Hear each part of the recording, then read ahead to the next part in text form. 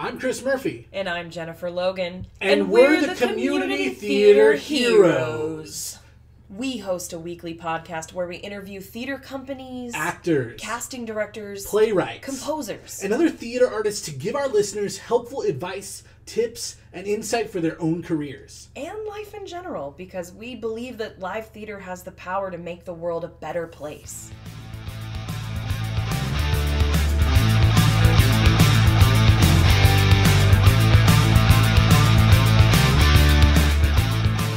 Hey, all you CT heroes out there. Welcome to episode 16 of our podcast. This is our Theater in Therapy episode. We interview artistic director of Playback Theater, Sara McWilliams. Sara talks about some really interesting things, such as storytelling, theater in therapy, and what her company, Playback Theater, does. We hope you enjoy this episode just as much as we enjoyed creating it.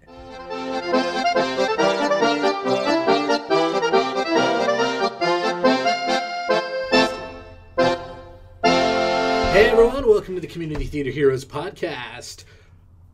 You're pointing at me? Well, I mean, I don't know. You were leading it. Man. We don't... Every time. Okay. Hi, I'm Jennifer Logan. You couldn't even say your name right then. Okay. You're like, Jennifer. Right. That's think weird. about it. It was a late night. Okay. Yeah, that's Jennifer. You don't care about her. Okay. But I'm Chris Murphy. Right. And we have a very special guest with us today, Sara McWilliams. Say hello, Sara. Hello, Sara. Oh, she gets us. We should get those sound effects like radio station. Hey, Sara. Hi. It's nice to meet you. Nice to meet you. Literally. They just shook hands with us. I'll do it too. Sat down. We're really doing that. Cool. Right. What's Sara do? What are you doing here, man? In this room or in the world? No, like the proverbial. What are you doing? I still don't know how to answer that. In the world, I am a graduate student at Portland State in the School of Social Work, and on my off time, I am the artistic director of Playback Theater and a wife and a human. Oh, okay. She wears a lot of hats. Not right now. No, she's wearing 7 hats right now. Let's be literal. She looks ridiculous. So like what is Seuss. Playback Theater? Like, okay, so explain it to me like it's the first 5 minutes that I've ever heard about it. Right.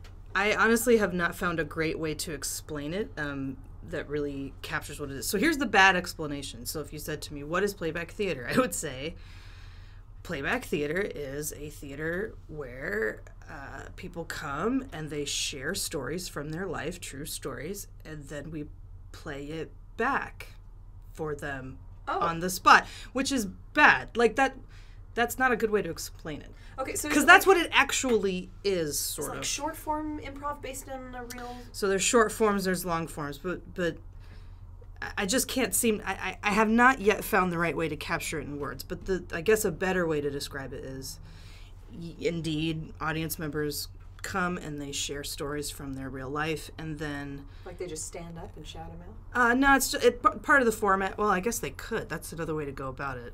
Now you got me thinking about formatting a show. Yeah. But anyway, no, you're welcome. I like that. Just shouting portion. I dig that. Yeah, I'm gonna build that in somehow. Shouty person. We like try and tweak it every a little bit to mix it up, but through the mechanisms and the we're walking people through sort of a process, but basically audience members will share stories, sometimes just snippets, words, short sentences based on a prompt or whatever. And then there are portions of the show, the bulk of the show is someone will come up from the audience and sit in what's called our teller's chair by the conductor, who sort of is like the MC. And they will share a story from their real life. And then there's 4 actors on stage. There's a musician, or 2 sometimes. And we'll take that material, so that becomes the script, right? And then in the moment, we'll take that material and we'll do all kinds of amazing, magical things with it. So it's not a strict literal playback, because that's pretty boring. We'll mine the story for what someone maybe didn't say. We'll mine the story for putting into theatrical language and interpretation their body language, their tone of voice, what they did say, what they didn't say. Like, it really sort of becomes... You can't see what I'm doing with my hands right now because it's a podcast, but like sort of, yeah, the story is the raw material, and then we take that and really just kind of stretch and play with it while still very much honoring that person. Does it tend to be more dramatic or comedic, or does it totally depends? Sounds like it could be both. Totally depends. It can be both. Nice. There aren't a lot of like hard and fast rules. I would say one in a story is that we always honor the teller, and we don't make things up. Mm-hmm. So if a story doesn't have an ending, it doesn't have an ending. If it has a bad ending, then it has a bad ending. If it has a good ending, it has a good ending. We don't invent things. We don't invent facts. When you say honor the teller, does that also maybe mean like they're the hero of the story, or you don't like they're not the butt of a joke, or does that make sense? Yeah, right. So honor the teller is we really do kind of consider their stories pretty sacred in the moment and then in our hands, and so we try to give back to that teller the most honest, human,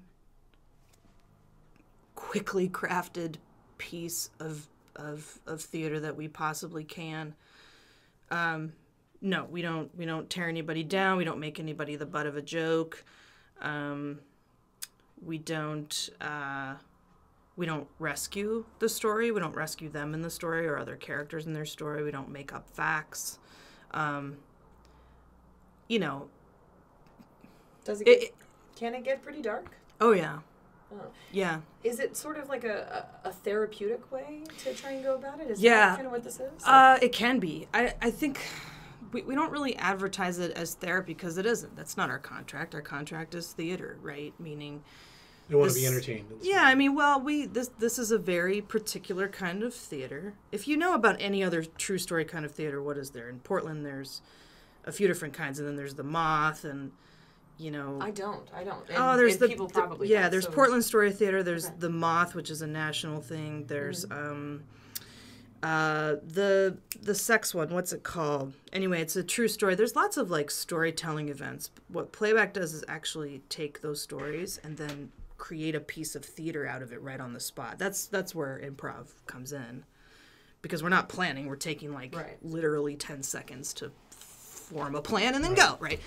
And is it a rep company? Like, do you have your 4 actors that you just love to work with, or do you guys hold open auditions? There's 13 of us right now in the company that are regular members, and we mix it up. So we're all trained, we've all been trained on sort of these core concepts and structures and things like that we use.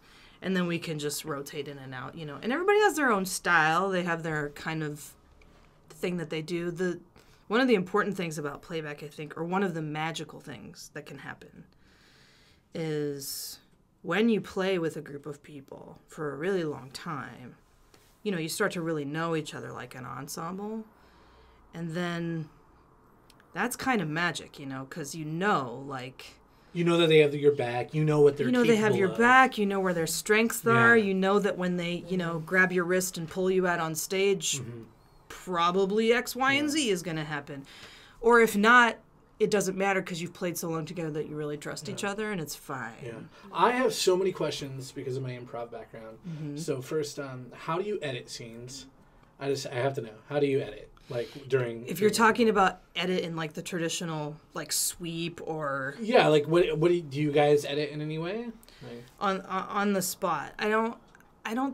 Here's how playback and traditional improv differ. Mm-hmm. In my mind, this is my definition of the difference between the two. In traditional improv, you get a prompt at most, but then you really like, you're just bicycling, you're pedaling the bicycle as you go, you know what I mean? You're like inventing the plane as you fly.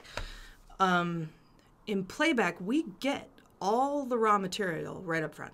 Because you don't make up anything. You're no. playing it so back. Someone has told us a story. Okay. They've told us a story. And so we have everything. If you think of that as a script, that's the script. We get handed all the raw material up how front. long is their story? So then we just have to do stuff with it. Yeah. You know? How long of a story do they tell? You mean like time? Yeah. I don't know. I mean, usually, tellers will tell. It usually is like 5 minutes ish. Seems so mystical. Tellers. A little longer, a little shorter. It's playback talk. Playback. Getting all the inside lingo here. So if a teller tells a story for 5 minutes, how long is the that's playback long of now that I think about it. It's probably not that long, Probably but like you 2 get minutes, you get the idea. Enough to A get few the minutes, points. right? How long is the playback of that story? And then the playback will be, you know, I don't know. We don't try to hit it that way. It's really trying to happens. pull the essential elements out of that story. And sometimes it'll be like a really small thing, but it's the important thing, and then it just gets blown up or minimized because it's blown up in the story or whatever. Like there's so many different things you can do with this material, with people's stories. It sounds like it'd And be it depends very- on what you're trying to do and what the and impact. what it's about. Yeah, what it's about. I'll give you an example. Like if someone is telling a story, and this is where we start to dip into this concepts of drama therapy, and it starts to sort of blend here. If someone tells a story about a really important moment in their life, I don't know, you know, for example, it could be like the birth of their child, let's say. And they're telling it in such a way that they're not like, maybe not bringing a lot of emotion to it. Or on the other hand, they're not bringing a lot of like facts to it. Like it's all just feelings and metaphor almost. Like we'll try to pull out what's not there, you know, or try to put in what needs more of. So like you're thinking about it like levers, you know, like what might need to come out more in this room for this teller? Like would they love being closer to that emotion? Would they love being taken a little bit further away? Is this the time to push back on something politically? Is this a good moment to sing the whole thing? I mean, it's like so many different ways you can go about it, and it's really just a felt sense on our part. Interesting. I mean, it seems like you guys would require a healthy amount of intuition on how to navigate that, and also how to read that teller and the audience at the same time. Like, is this going a wrong direction? Let's pull it back really quick because we feel something from them shifting. Yeah, and I guess back to the point about editing, that would be the editing that happens. Yeah. We're just kind of reading everybody as we go in the teller, and then you know, pulling back on it, make adjustments, little tweaks, little things here or there, or change direction completely, or. Right.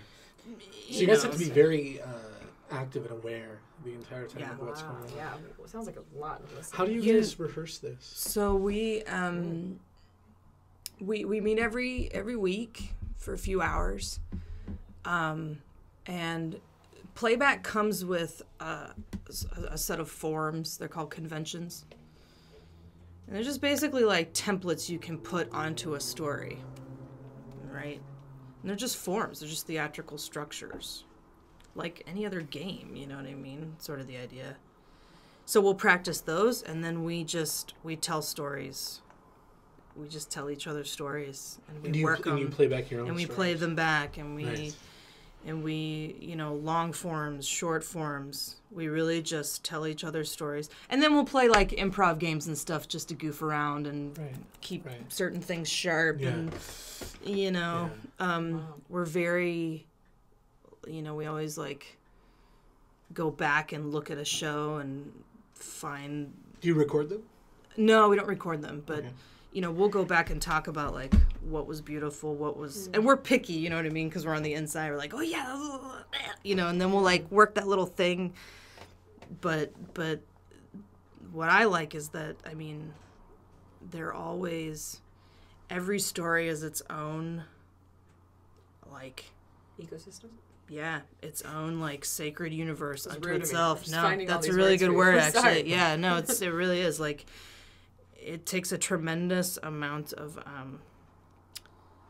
I think like desire and courage on the part of a teller to do this. Wow. And then like they put it out, and then we hold it, and we're very responsible with it, and then it's over.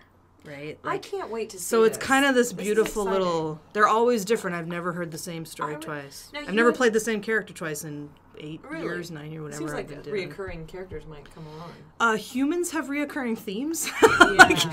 like human beings, we do a lot of the same toxic things. person, Yeah, the clown, yeah. you know. Some of the characters. What is that, archetypes? Yeah, Is that what that's those about? show up over and over. The kinds of things that people go through show up over and over. But that's really, for the audience too, like sometimes you come to a playback show, you don't have to tell a story. I've never, ever, ever, in all the time I've been doing this, ever have had where no one would tell a story. Everyone does. Someone does. People want to tell their stories, and they do. And, story is what connects us. absolutely.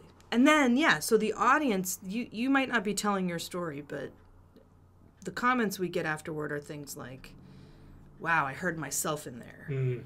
Or that Which was is what we the wanna do with cheapest, theater best anyway. therapy I ever had, Yeah. kind of a deal, Well, segue with that. You had mentioned drama therapy earlier. Right. Can you kind of elaborate on that for people who don't know what that is? Drama therapy is a deep, deep well, and actually I can define that a little more elegantly than I can define playback. So I get to show this part off, but and I can't take credit for it because it comes from the NADTA, which is the National Association for Drama Therapy in North America. But For me, Sarah came up with it. anyway, thanks. But if NADTA heard you say it, I didn't make it up. So drama therapy is I'm paraphrasing, but it's the deliberate use of theater and theater processes for and with therapeutic intent, right? So you're, whatever it is. I mean, you can use drama and processes of theater to get at what might be coming up for a person therapeutically, instead of just, sit across from me and talk. I'm your therapist, and you tell me. We could actually work with this material in a theatrical context to mine it and get at what might be going on, what might be underneath. And because playback deals with true story, that's why sometimes it can feel, I think, therapeutic. Exactly. Because it's people's real material.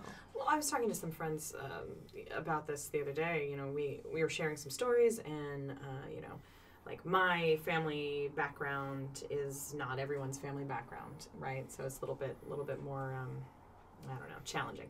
So one thing that I found is because of the acting, like say, theoretically, I had a parental figure that wasn't always supportive, right? Mm-hmm. And we have similar trajectories. We have these parallels, and you always have that fear, like, oh my gosh, am I going to turn out to be this person, right? Mm-hmm. But then, and it might not be specifically, I guess you tell me, this drama therapy thing, the act of having theater in my life is an active, cathartic thing, which kind of, if you think of it as like a pressure valve, allows me to let off steam every once in a while. So I feel like in terms of my active, I don't know, psychosis, like it keeps me down here, whereas maybe someone who didn't have theater in their life and didn't have ways to vent that, it just builds and builds and builds, and there's no pressure relief. Is that something similar, or is that something completely... Solid theory, and I think that it speaks. It's probably true for any. It's probably true for any art therapy out there. That makes sense, right? Mm-hmm. Like, I mean, why do human beings sit around the campfire and tell stories? Why do human beings draw stuff? Why do we sing songs? Why do we bang drums? Why do Why do we do any of this? Why? It serves no, like, on the face of these activities, there's no survival function. No. Right? Yeah. So why Theater's, do them? like, when you think about what theater is, it is the most absurd thing. Like, a group of people will come and sit in a dark room for an extended period of time to watch another group of adults or people pretend. Yeah. And then we give awards like you pretended way better than that other person pretended. Like it's strange. The doing of it is like silly and playful and lovely and wonderful and kind of absurd, but when you think about it, like this is one of the oldest, most critical, in my opinion, ways that we preserve ourselves. Yeah. We preserve our family stories, our national stories, our cultural stories. Yes.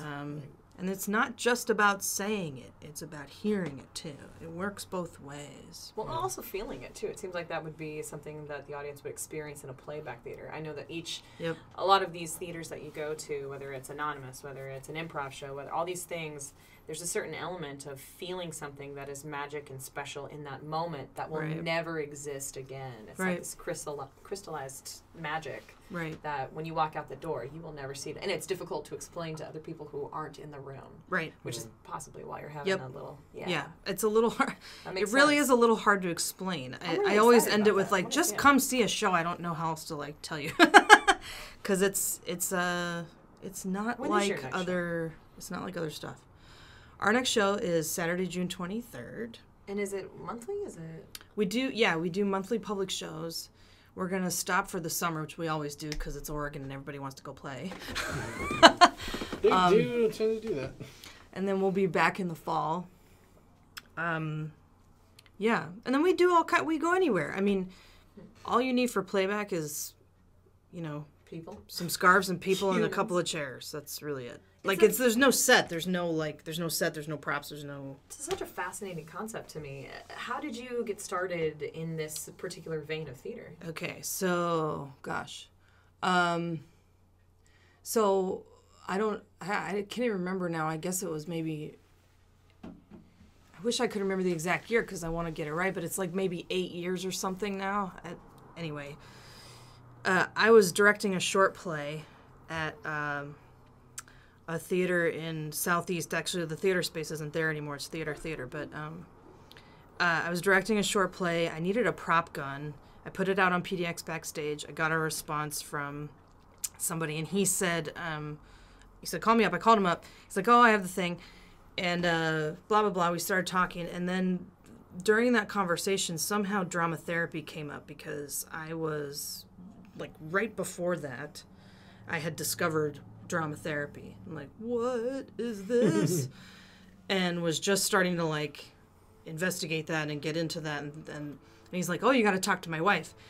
And so his wife gets on the phone. Her name is Jackie Paris.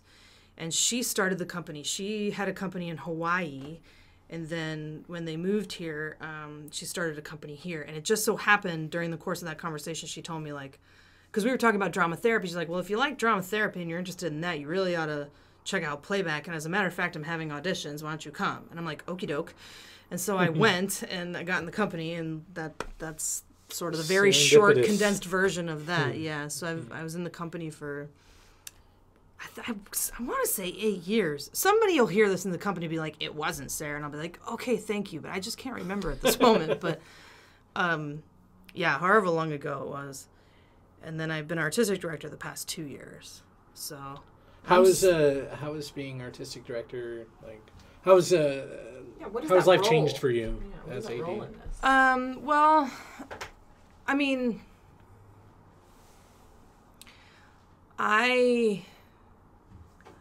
it's more of a responsibility. I mean, just logistically, like, book the theater, get the stuff, just the managerial kinds of ins and outs of producing theater, right? There's that, but I don't know. I think I really like looking at it from a wider perspective now. It's really fun to like see what's going on and then see, like, oh, that's really good, we'll keep working on that and building that, or what's missing. So there's kind of a bigger picture that I'm really digging on. I definitely feel the responsibility to the troupe, like, I want this to be good. Yeah. I want this to be good. I want it to be good for them. And how has how has all of this been therapeutic for you? Has it? Wow. Yeah, it has. And I think I mentioned earlier, I'm right smack in the middle of getting a master's in social work at Portland State, and I'm doing a clinical track. And I've when I think about it, up to this point, sorry Portland State, but honestly, my best clinical training so far has been playback. Like you asked about auditions earlier, the thing that a playback actor really, really needs to have, I can't teach. And that is the skill of very deep, intuitive listening. And then cultivating the skills. That happens over time. You can cultivate those skills, but a really good playback actor, in my mind, can take the skill set of playback and just be able to match that moment to moment to moment through really deep, intuitive listening to serve that story and serve that teller. And I can't teach that kind of listening. Do you have know any what I mean? tips on listening for actors? Like, what was that? do you have any tips? I fell for it. Oh, you walked right into that. I walked into one, so I had to set one up for you. That's okay. Say it again. I'm listening now. Do you have any tips on listening? Listening, like how to read an audience. If you're not someone who has a natural, intuitive, kind of an empathetic feeler out there, how would you coach someone, maybe not for your particular company, but in general as an actor who maybe has to work and interact with an audience? Or even as a just censor, listening to your other actors on stage, just Right. listening in general. I don't know that I would. I don't know that I would try to. I don't know that I would try to cultivate that skill in a theater. I think I would try to cultivate that skill a little better in life and then translate it. So I might tell someone, get out there and talk to people. Notice things about yourself when you're in a conversation with someone. Are you listening to them, or are you waiting for your turn to talk? Take a path you don't always take. Have a conversation with someone you might not. Lean into something that makes you uncomfortable in what you're hearing someone say. And I might encourage that. I might have just encouraged building that kind of a practice in life, because then you can bring that, you can bring that to the stage. But that now you're asking about my belief structure too. Like I don't really think that. I don't personally believe that we become different animals when we're on a stage versus the rest of our life. I mean, I think we bring ourselves to it, right? Whatever we're doing, if it's a script, if it's an improv show, I mean, you bring yourself. So the more the more you're curious in the world and can do some sharing, really authentic sharing, and the more you can listen really deeply in the world, you'll bring that to the stage. That's really cool. It sounds like playback theater is like the literal version of storytelling. No, we're going to put on this play and it's going to tell a story. You will tell a story and then we will tell the story with our bodies. Yeah, I mean, I've never heard of it before, so it's... Yeah, I'm reeling. I really like, in all this time, I mean, and our previous artistic director, Jackie, who trained me, I mean, she's been doing it for, I don't even know how long now, 20 years maybe? I forget. Anyway, never done the same play twice. Never done the same scene twice, never played the same character twice. Because everybody is unique and everybody's story is their own, and it's really different every time. It's amazing. I'm just completely in love with it, and it busts me wide open. I mean, there's nothing I do that gets close to just being in that space. It's really it's really amazing. That's great. I want to be... so, June 23rd, where is it? So June 23rd, we're performing at a studio called Resound Northwest. And Resound Northwest is a music studio, voice and singing. The owner of Resound is actually a company member of Playback. And so we're performing in his space. What time? And that is at 1532 Southwest Jefferson Street. I've wrote it so many times on Facebook that it's in my memory now. Show is at 7. And it's pay what you can, cash or card at the door. Yeah. How do people interact with you guys online or connect with you for more info? So we have a website, which is playbacktheaterpdx.com. We have a Facebook page. And I think it's just Playback PDX. I can't remember our handle. I should, but I don't. I just can't remember it. Anyway, I don't look at it because I log in, and I'm doing stuff, and I'm not looking at that. But anyway, so that those are the two ways that we're online and in the world. But what I like to say is, like, what I really hope people will do, and they do, is come to a show and then afterward come talk to us, like come face to face and share what you thought and tell us what you think, and because that's really the best. And that that was one of your advice, one of the things you had said to us in our initial interview questions. We asked, what's the best way to market a show? And you said, speak to people face to face, and then thank them face to face when they come, and build that relationship. Yep. Old school.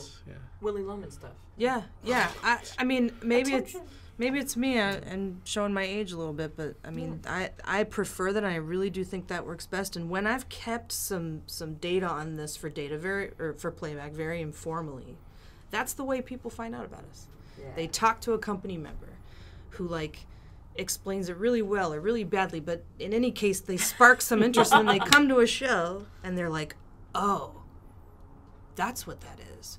Whoa. Yeah.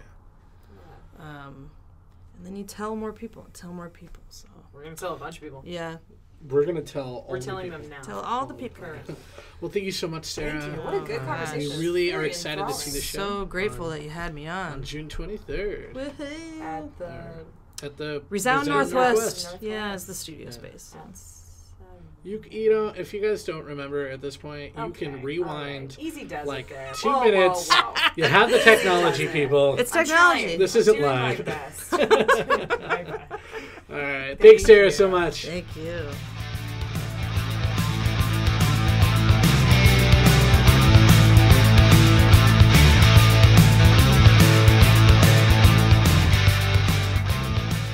And that's our show. Thank you so much for listening, and thank you to Sara McWilliams for taking the time to be interviewed on the podcast. We really want to encourage you to check out their next show, which is Saturday, June 23rd at Resound Northwest in Portland, Oregon. For more information, you can visit their Facebook page or go to www.playbacktheaterpdx.com. If you like what we're doing, and if you've enjoyed this episode, please let us know by giving us a positive review on Facebook or iTunes. If you'd like to connect with us personally and tell us that we need to interview a specific theater company or talk about a specific topic, let us know by dropping us an email at communitytheaterheroes@gmail.com. We would love to hear from you guys. Make sure to tune in next week because we have a really special episode that we cannot wait to drop on you guys.